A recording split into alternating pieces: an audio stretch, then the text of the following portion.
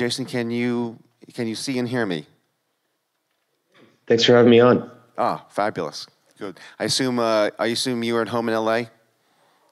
I am currently, yes. Yeah, fantastic. And how has that been? Yeah, the move from, have you been there for like a year or something like that, right?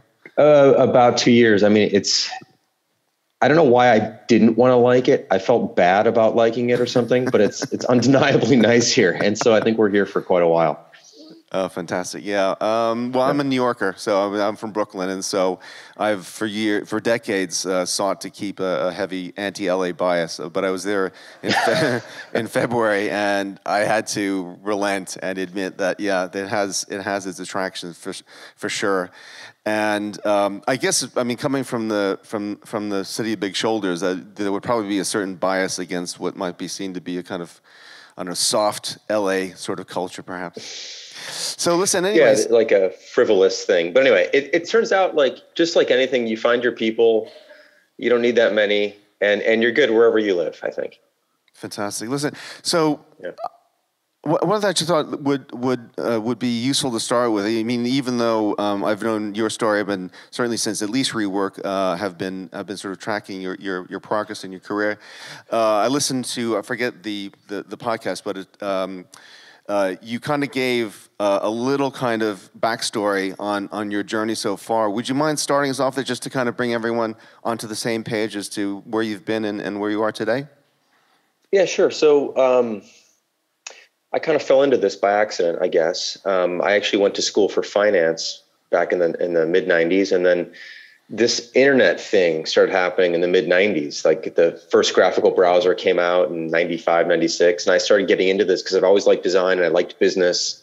I liked computers. So I started messing around and learning website design and eventually hooked up with a couple other friends back in 99 to start this company called 37Signals. We were a web design firm at the start. And then we eventually got really busy and needed a better way to manage all the work that we were doing. We couldn't find anything that worked for us. So we ended up building our own tool, which ultimately became Basecamp. We didn't know what was going to happen. We threw some prices on it, put it up on the market. And about a year or so later, it was generating more revenue for us than our website design. So we stopped doing website design and transitioned into being a software company in about 2005. And have been doing that ever since. We built a bunch of products, written a bunch of books, have a very, I'd say, unorthodox approach to business. We've tried to keep the company as small as we can. We're self-funded. We don't want to take outside money. We never have. We don't want to. We worked remotely for about 20 years. We only do 4-day work weeks in the summer. We've got a whole bunch of weird things that we do that are now, of course, becoming a bit more commonplace. But we've been doing some of this stuff for a while, so happy to talk about any of those things or anything else that you find interesting. Well, I think the first thing for me was, obviously, I remember well, the announcement of moving from 37Signals, and I remember you folks having obviously multiple products in addition to Basecamp, and then deciding to just go all in on Basecamp. And so I guess, what was the thinking at the time as to as to why you wanted to do that? We were about, I think, 30 or so people at the time, and we had 4 products, and we were only really paying decent attention to 2 of them because we didn't have enough people. We didn't have enough people to do all the work. And then, in the mid 2000s, the iPhone comes out, and now every piece of software requires multiple platforms. And then Android comes out. So you've got to deal with the web version, the iOS version, the Android version. So every product turns into 3 products. And if you had 4 products, now you have 12 to deal with. And we just didn't have the people. So we decided to go all in on just one thing, which was our biggest hit, which was 10 times bigger than anything else we've ever built, which was Basecamp. And to reiterate that transition, we decided to rename the company to Basecamp and sort of spin off or integrate the other products into Basecamp. And we made that decision in 2014, I think it was. Yeah. And up until about 2 weeks ago, that's what we've been doing. And then a couple years ago, we had this itch to build another product again, even though we swore off building other products. We said we're just going to do one thing. Yeah. But we had this itch to build a brand new email service, which is called Hey, HEY.com. And we just had to do it. We felt like it was a calling almost to fix email. Email is this wonderful thing that had been neglected forever. We wanted to change it in a big way. And so we did that. And now we have 2 hits on our hands again. And so it makes sense to become a multi-product company again. And to do that, we have to lose the name Basecamp as the company name, because that wouldn't be fair to Hey. So now we're back to 37Signals, which makes Basecamp and Hey, and probably other products down the road as well. Okay, cool. So probably, which means I assume you're working on a few things on the back burner. There's some stuff up here spinning around a little bit. Yeah. So one of the first Thinking Digitals, we hosted a speaker named Stowe Boyd, which may be a name that you've come across. I remember him. And he, one of the things, I mean, back in 2009, this was perhaps more revolutionary than it is today, and he liked to go around and talk about how email was broken. And would riff for as long as you would let him riff as to the various ways that it is broken and why it got broken. So could you just talk to us a little bit about what the approach that you took? I mean, obviously it's been a problem that has been well known. Obviously there've been various attempts to try and fix email. What led you guys to think, that this is something you wanted to tackle? And then I guess ultimately what was the approach you took to try and fix it and make it better? Yeah, I would say insanity is where we started, because it's kind of a ridiculous thing to try to attempt, right? We're a small little company. We're going up against Google and Microsoft and Apple and I guess Yahoo and whoever else offers email. But we're not trying to compete with them. We're trying to offer an alternative to some who want something different and better. So one of the fundamental problems with email is that you get emails from people you don't want. And I'm not talking about spam, because spam's sort of a solved problem. But the other problem is you get emails from services you might have signed up for that you don't really want to hear from, or cold emails from salespeople you don't want to hear from, or your email address is no longer private. It's everywhere. And so the first thing that happens with Hey is when you use Hey, you get to screen your emails, just like everyone screens their phone calls. Someone calls you on your phone, you don't know the number, you probably don't answer it. You let it go to voicemail. That's kind of what happens with Hey. So with Hey, the first thing you get is this thing called the screener, which the first time someone ever emails you, you get to say, do I want to hear from this person? Thumbs up or thumbs down? Like if no, I just screen them out and I will never hear from them again. If I say yes, then they make their way into my inbox. And what's nice about that is that you begin to have control over your own time and attention and who can get in touch with you. This is the fundamental thing that needs to change about email, because people are overloaded by getting too many things from people they don't want to hear about or hear from. So you start there. You begin to decide who can email you. And then there's a million things, but I'll just pick 2 because I know we don't have a lot of time. The other problem with email is that it's one hack after another. I'm sure everybody in the audience who uses Gmail marks emails as unread, even though they've read them, so they don't forget to get back to that person later. Like that is just a terrible hack. It's not what you should be doing, but it's all email gives you. So in Hey, we have actually a feature called Reply Later, where you mark something as reply later. It puts it into a physical pile at the bottom of your screen. And then when you have time later in the day, you can go through that pile one after the other. They all open up stacked on top of each other. And you can just simply reply to those emails one after the other. And you don't have to go back to your inbox and fake something as read or unread, this whole thing. So we've built these workflows in that actually relate to the way people truly want to use email. And there's like dozens of those in Hey. So that's one of the couple of the ways that make it better. And there's a quick pitch there. No, well, I asked you to, so thank you for very different for dipping into that.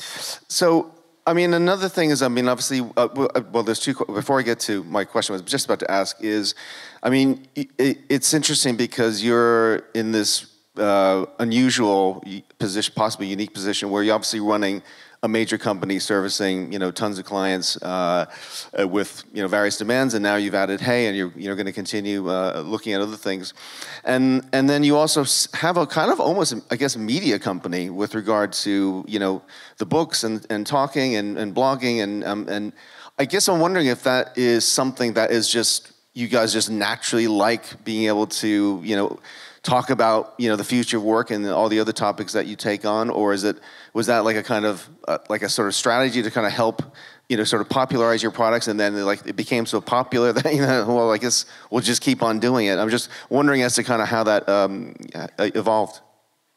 Yeah, truly a lot of happy accidents in that we don't have this deliberate strategy to market through sharing, but it turns out it's a pretty good way to do it. So we sort of had this idea early on that we should act more like chefs. And what does that mean? Well, chefs write cookbooks. They give away their recipes. Chefs aren't afraid of someone taking their recipes and opening a restaurant right next door to theirs and putting them out of business. It doesn't work that way. Like, that's not how people buy cookbooks. Other chefs buy cookbooks to learn, to see how things are made, and to have a deeper respect for the people who come up with the recipes in the first place. And then maybe when you go to that city where that chef is, you might go to their restaurant actually and taste their real food. And so we decided to basically share our recipes, how we do business, how we think about business, how we build products, how we hire, how we market, how we write, why we do the things that we do. And basically write cookbooks, which is what Rework and It Doesn't Have to Be Crazy at Work and Remote are, and Getting Real, which is another book we wrote, and Shape Up, our latest book. These are all everything we know, basically. And we found that that's a really effective way to get people to understand your approach, your way of thinking. And then when they do that, they might go, gosh, they make products too?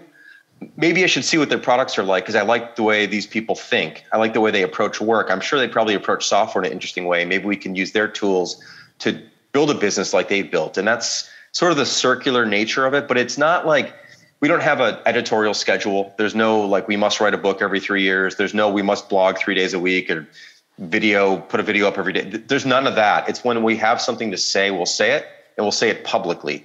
But that's sort of the extent of it. And it just over time it adds up, and you end up having this big body of work that way. So the reason I brought that up is because obviously you published a book called Remote a few years back, which obviously became, it seemed extraordinarily prescient given what happened with the pandemic. And I guess my question here is, I think it was Lenin that said something about sometimes change takes years, and sometimes weeks becomes years. I'm butchering the quote badly, but I'm sure you. I think I know the quote. Yeah.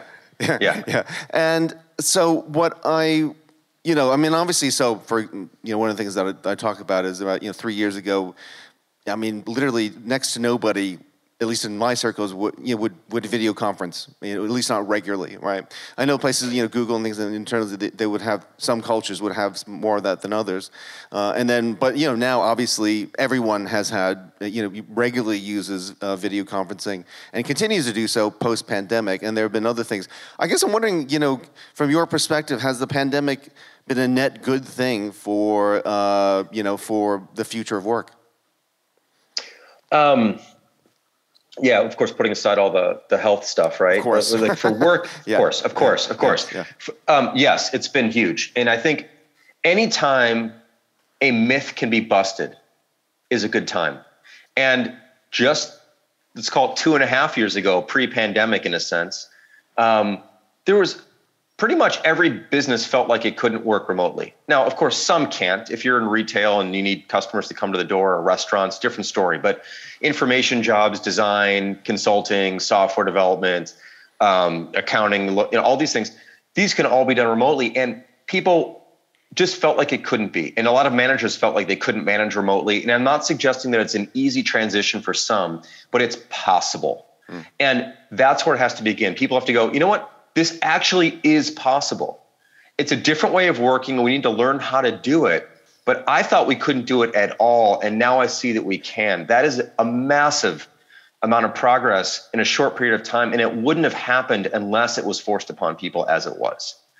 Because there was just so much historical momentum to say, butts in seats, got to see people working at their desk, they got to be pounding away at their keyboard, and I've got to see that happening to know that they're actually doing the work and the whole thing. And how are we going to communicate? How are we going to collaborate? How are we going to come up with ideas? Like, you can do this just like we're doing this. You can do this remotely. It works. So this was a very important time. There's some backlash. A lot of companies didn't do it very well, and they tried to simulate the office remotely. That doesn't work very well. Yeah. I think remote working is a fundamentally different approach to working. It's more asynchronous, less real time. It's less about throwing up a video every time you want to talk to someone and like having to have a video chat constantly all day. That's exhausting. Mm-hmm. It's more about writing things up and being more deliberate and giving people more time to themselves. And it's a different way of working, which we detail in the book Remote. And our latest, It Doesn't Have to Be Crazy at Work, is also a good look at this. But yes, important time. big progress, and I do hope it continues. And it's good for employees too. It gives them more options. People can choose to live wherever they want in the world. If their partner has to move because they got a new job somewhere else and their job has to be in person, you don't have to lose your job to move with, this is good. Flexibility is a good thing. Optionality is a good thing. Yeah, for me, especially during the height of the lockdowns and things like that, what was weird to me was how we went from never using video conferencing to now all we did was video conferencing all the time. And that, even with a large call of, say, 10 plus people, there was this oftentimes not unsubtle pressure to turn your camera on, right? And to be present. And it became almost like a digital presenteeism, which I found odd. Again, if we were discussing something for the first time, then yeah, I could see the value of that. But it just became odd to me about that, which I guess to some extent was a downside of adopting this new stuff. I think the positive thing, even now that the lockdowns are over and things like that, is that people aren't having to get on cars, planes, trains, and automobiles to go to meetings that they would have totally there would have been a lot of pressure to do it face-to-face, on-site somewhere. And that seems to still be enduring. And so it's, to me, that's one of the positive things. It has been. I think, anytime you can knock a commute out, that's a good thing. People, in many cases, are getting an hour or two back a day. And, if you've got a family, I've got 2 young kids, my wife and I and the kids, we see each other more frequently now than we would have if we had to spend an hour in the morning, an hour at night going to and from home and work. These are good things. There's challenges because it's isolating. And, a lot of companies aren't good at it yet.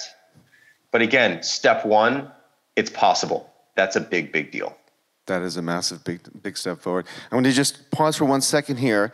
If there are any questions, I'll try to work one in before we lose Jason for time.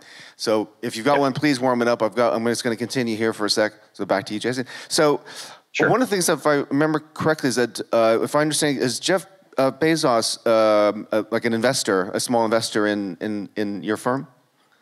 Yeah. So, when I say we didn't take outside money, we didn't take any outside money for the business. So Jeff did buy a portion of my ownership and a portion of David's ownership. David's my business partner. Yeah. So that money essentially went to us. We've never taken an outside penny to run the business. No outside money's ever come into the business. All of our revenue is generated from customers, from sales, and that's it. But yeah, Jeff does own a small piece. Actually, Jeff and his ex-wife now, because that's how that works. Yep. She owns a piece and he owns a piece of the business. And then, David and I are the vast majority owners. We don't have a board of directors. There's no, the investment is not a power move, so that they have no control over. It's none of those things. It was just he wanted to be a little bit along for the ride. And we wanted him along for the ride, especially back when we started talking with him in 2006, I think it was. Mm-hmm. And but we kind of maybe catch up once every couple of years. It's not it's not a tight relationship. The reason I bring it up, I guess, is recently, more of Amazon's business practices have been covered by the media. Things like, is it the 2 pizza rule in terms of keeping meetings small enough that two pizzas would be enough to feed every in that meeting. I think for at least for me, the more interesting one was this idea of having to craft a memo and brief before a meeting could be called. This thing had to be crafted and sent. And by crafted, my understanding is that it's expected that up to a week is spent in actually drafting and perfecting this memo, so it becomes almost a document. And I assume that you guys don't have that rule. Just curious as to your thoughts about that part. I can certainly see the benefit, but I can also see that clearly there might be it would be challenging for a lot of people. Yeah, well, what's nice about what they do is not only do they work on crafting this memo, they all have to read it together before the meeting begins. So to me, that's the deeper important thing, which is the admission that most people don't have time actually to prepare for things because they're busy with other stuff. So let's take a portion of this meeting and make sure everyone's on the same page before we begin. I think that's really a good idea. we don't really have meetings at 37 Signals. All of our meetings would be ad hoc between a couple people who just want to hash something out, but we don't really have these standardized. We're not a meetings culture. So we're a writing-based culture. So what they do for meetings, we do constantly for everything. We primarily communicate through writing. But I think it's a great, and I think the 2 pizza team rules is a smart, thing, assuming they still do that. I like those ideas because they admit that we are all, creatures of human nature, and, keeping teams small is important because things can balloon pretty quickly. And making sure everyone's prepared before we talk is important because most people aren't prepared, and then meetings are wasted time. So I like those ideas, even though we don't necessarily share them. Although our teams are like quarter piece, our teams are like slices. Our teams are typically 2 people working on anything together. It's a maximum pretty much of 2 working on something together. So we could share a slice instead of a whole pizza. So, I guess, obviously you've been writing on this topic for a long time. I think generally speaking, there are a lot of people who, seem to agree, they do agree. I'm sure in some cases they are able to implement some of the stuff that you've recommended. But you've worked across, multiple businesses. What is it that fundamentally stops people from taking that approach whether it be about like just growth at all costs or about, having meetings of 50 people as often as possible? And you've heard all the repeated complaints about corporate culture and things like that. You would have, anyways, just any observation is if there's a meta thing that just prevents progress from happening. Well, I think when growth, which is the primary thing most companies tend to want to do, when growth is the primary goal, essentially, you get bigger and bigger and bigger. More people are involved in more things. More people need to be coordinated. More people need to be involved, or feel like they need to be involved. And then things just sort of balloon. And then, of course, you can't tell someone they shouldn't be involved in something. And then, just kind of things get bigger and slower. This is sort of just what happens. The growth at all cost thing, though, a lot of it comes from the end goal of a lot of companies, which many companies are being built to sell versus being built to stick around. If you're being built to stick around, you need to focus on profits. Now, growth is part of that, but profits are more important. You can grow all you want. If you lose money every year and you're still growing, like, are you really growing or are you going away? And that's my thing, is like, you focus on making more money than you spend, keeping things in control, growing slowly and carefully over time, and having a long time horizon. Yeah. I think that's how you do it. But if you're into this rapid growth, rapid ballooning, chasing a number, chasing a market, doing what the VC tells you because they need to sell the business in 5 years because that's how they get just expectations are whacked out. And then at that point, it's sort of like all bets are off, and you just sort of throw a bunch of people at things and run really fast and break a bunch of stuff. And I don't know, that doesn't seem like a compelling long-term sustainable approach, but it certainly can work in 3 years if that's the time horizon you're after. I'm going to just pause to see if we've got any audience questions. Okay. If there's anyone with questions, just go ahead and, Christian. You'll repeat it, or because I can't hear. Sorry, no. The question was, could Jason play that guitar behind you? Embarrassingly, barely. So I will just not. I will not do that. Yes, that's all right. That's fine. Anybody else? I thought I saw a couple. Another hand. Is there another hand back there? No. Okay. All right. Just go ahead.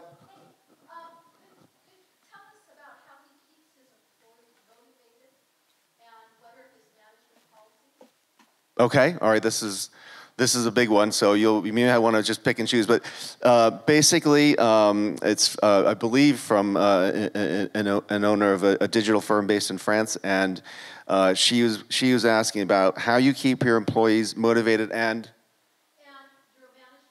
I guess your management policies, which obviously you're not going to be able to cover all of them in 30 seconds. I would say we have our employee handbook is public.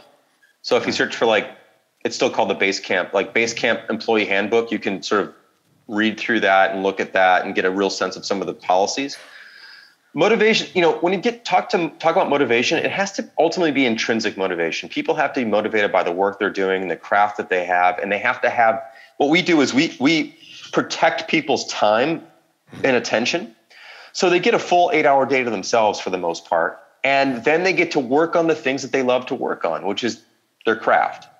What demotivates people is when they like to work on stuff and they don't get to work on it because they're stuck in meetings all day and pulled off this and pulled off that and pulled between things that they don't want to do. And then they find out they have no time except 20 minutes here and 15 minutes there. Then they're working at night and working in the weekends and working early morning because no one's around. And that's the only time they don't get bothered. It's like, that's what kills people's motivation. So just hire great people who love the craft, love the work that they're doing, and let them do the work. Give them great work. Give them the time, or not even give, don't take the time, and hire other wonderful people that they want to work with and build products that customers care about. It's like this, I know it's sort of like almost trite. I feel like when I'm saying this, it's like, of course, but it is kind of course. I think a lot of companies don't look at the of course, and they don't see what they're doing. And then you end up with situations where, people leave after a year or two. Like we most of our employees stick with us for 5, 6, 7, 8 plus years. It's just, that's the kind of environment we have for the most part. Let me ask one more question related to that, which is we've had a couple talks today covering one in particular covering social media and how it polarizes and he brought a lot of data with regard to discussing that issue, and it's obviously something that's very toxic in modern life, both here in the UK as well as obviously in America as well. And obviously, you guys instituted a policy to stop that sort of political talk within the workplace, which to me, when you announced it, I thought that sounds quite reasonable. Obviously, there was a stronger reaction to that. And I guess not so much to describe what happened, but more about ultimately what you learned from that incident. Yeah, so this is a little bit more of a US-centric thing. Over the past few years, there's just been a lot of, in the United States for 8+ years, it's been kind of difficult politically, I think. Sure. It's become very tribal. Social media has definitely inflamed that. And it was becoming hard for certain people to work with other people because of the assumptions that some people made about other people's point of view politically or socially or whatever. And it just, it got to a place where we couldn't function without having all these political discussions about everything. And it wasn't healthy. Yeah. And so we decided, we're not going to talk politics at work in our work systems. So in Basecamp itself, which is where we do all of our work and manage our projects and communicate company-wide. If people want to talk politics privately amongst themselves, they can totally do that. That's of course fine. That's not my business. But we can't keep infusing this in every discussion or enough discussions where it's like, then it just doesn't work. So we decided to do that and made an announcement about a little over a year ago. And it was very contentious, and a number of people left the company. And we were villains on Twitter for a while and social media and the whole thing. And I get it. That's just what that world is like. And we moved on, we hired new people, and we're in a much, much, much better place today. We're focused on the work again. We're focused on building products again. Mm-hmm. People who want to focus on politics and societal issues, totally fine. And there's plenty of places where you can go do that. We're not one of those places. And luckily there's a million different places to work. And especially with remote work, there's more opportunities for more people these days. And I think that's what's great about small companies, especially, is that you can experiment. Okay. And we see our company as an experiment. And this is our experiment and what we've been doing for 23 years. And we'll hopefully have another 20 years to go doing it our way and putting the chips on the table and saying, here's what's important to us. And if you are with us on that, come work here. If not, that's fine as well. So that was sort of the decision we made. So you stuck to... Remember, I have to run in like 1 minute. I'm going to literally let you go right now. In fact, I will let you go right now. Thank you so much for joining us. It's been a huge privilege and a pleasure. And thank you for your time. Likewise. This is great. Thanks for having me. Appreciate it. Take care.